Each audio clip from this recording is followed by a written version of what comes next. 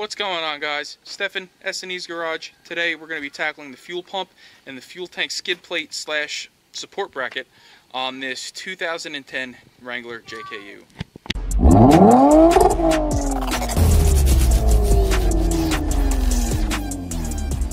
So this is actually very common with these Jeeps in the Northeast. If you take a look here at our skid plate, you'll see that support is rusted and gone.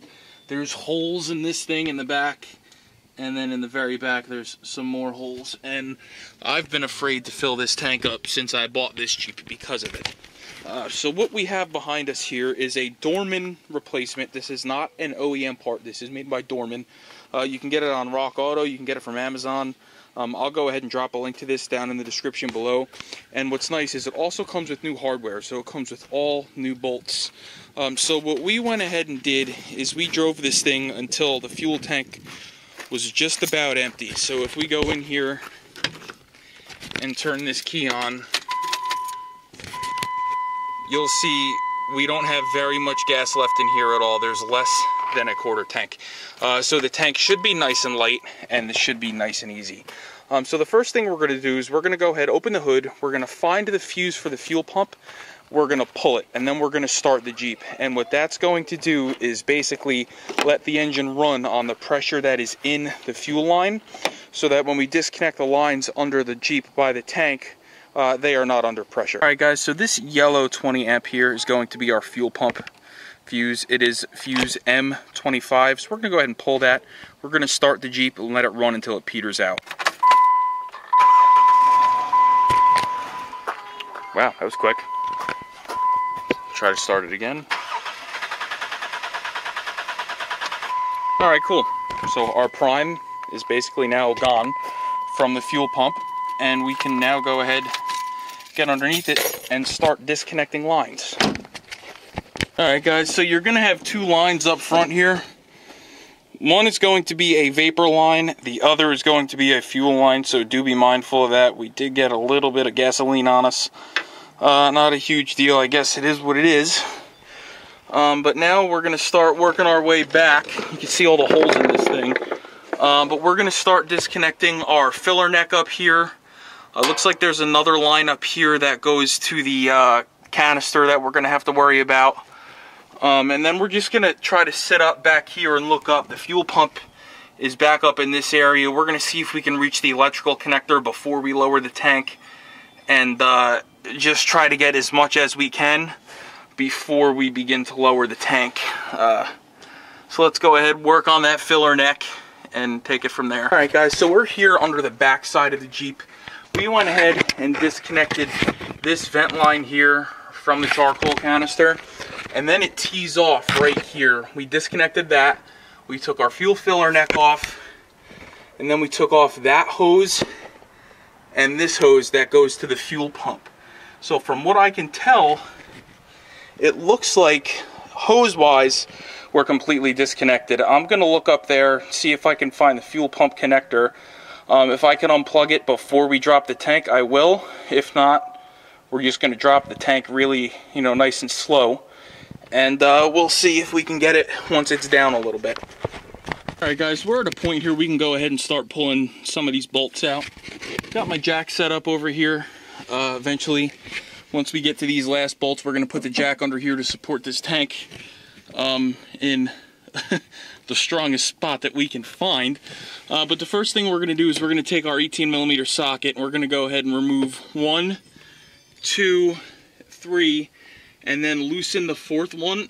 And we're basically just going to pivot this thing out of the way so that it will clear the fuel tank. And then we can go ahead and start removing these fuel tank skid plate bolts. There's going to be one here, 2 up here, and then we have the ones up here. There's going to be one here right by this cross member. You're probably going to need a swivel for that. We have one, so we should have no problem there. You're going to have one here over by the drive shaft. Again, you'll probably need a swivel. Then you're going to have one back here, and then as far as I can tell, that should be it. So we're going to go ahead and start doing that.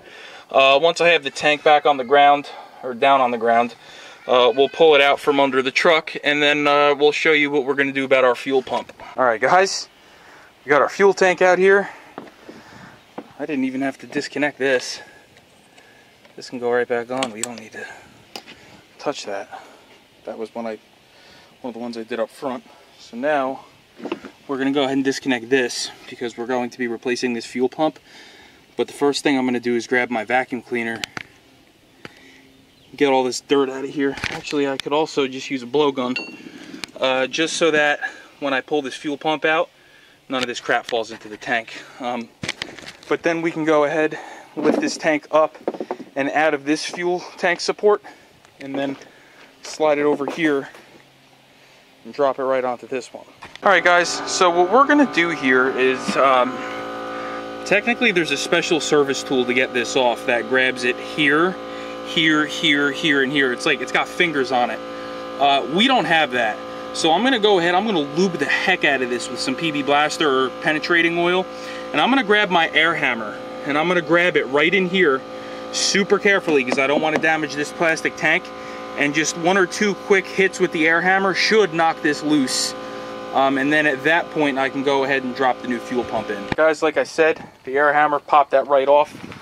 Before I pull this pump out, we're going to go ahead and try to wipe up as much of this as we can. We went ahead and disconnected this fuel supply hose from the pump. And then once I get this cleaned out, we can go ahead and pull that pump out. And here we have our new Delphi Technologies fuel pump. This is going to come with everything you need. It's going to come with the packing ring for the fuel pump and everything. Packing ring's right in here. Here's the pump and the gasket, or the basket rather. So we're going to go ahead and get that installed. If you want to buy this Delphi, I'm going to also drop a link down to that one in the description below. I've used Delphi pumps on several other Jeeps. Granted, they weren't Wranglers, they were XJs, Cherokees, but I've had good luck with them and I'm going to give it a shot. So let me clean that up and then we'll go ahead and pull that pump, drop the new one in. Alright guys, so we got our old fuel pump out right here. Here's our packing ring. Now the reason we're replacing this fuel pump is because this Jeep actually has an extended start the first time you start it in the beginning of the day. If you let it sit for a couple hours, it'll do it again. And what the cause of that is there is a check valve in these fuel pumps that goes bad that allows the fuel pressure in the fuel rail and the fuel lines to drain back into the tank. So it essentially loses its prime. So I figured if I'm dropping the tank to do the skid plate, it doesn't make sense not to put a pump in it. Now I may have to transfer this little clip over. We'll see. I got to see if the new pump has one. Now what you're going to want to do here is clean this area as best you can and try to prevent as much as you can from falling in the tank. I'm going to go ahead and wipe that little bit out. It's really not that big of a deal, but I want to try to get it out. And this area here where your new packing ring is going to sit is the most important part, so make sure that is spotless. Alright guys, so we have our packing ring in there. Our new fuel pump is just resting in there. We're going to go ahead and use our air hammer again. We're going to grab it right here, and we're just going to bump it to go ahead and lock this ring back up. And then we're going to go ahead, lift up the tank, put it in our new bracket, and then lift the whole assembly up into the Jeep. Just like that, our new fuel pump's in. We're going to pull this nipple off. We are going to have to transfer that little clip over, clip this in, and then we can go ahead and start swapping the tank into our new bracket. Alright guys, so we got our skid back up here. The easiest way for you to do this is to set your jack up long ways so you can roll this back and forth. Because what you have to do is basically you have to get it under the car and slide it forward about 4 or 5 inches and jack it up so that you clear the rear axle. And once you clear that, you roll it back into place and jack it up the rest of the way.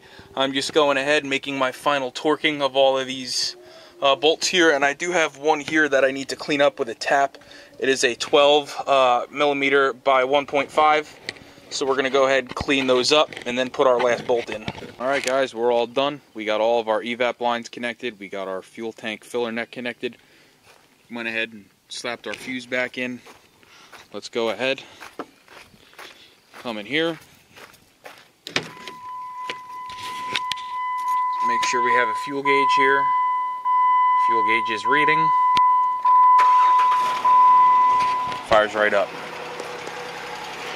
So if this video helped you change your fuel pump or your fuel tank skid or drop your fuel tank for whatever reason on your 2007 all the way to 2018 Wrangler JKU, please like, share, and subscribe. We'll see you next time.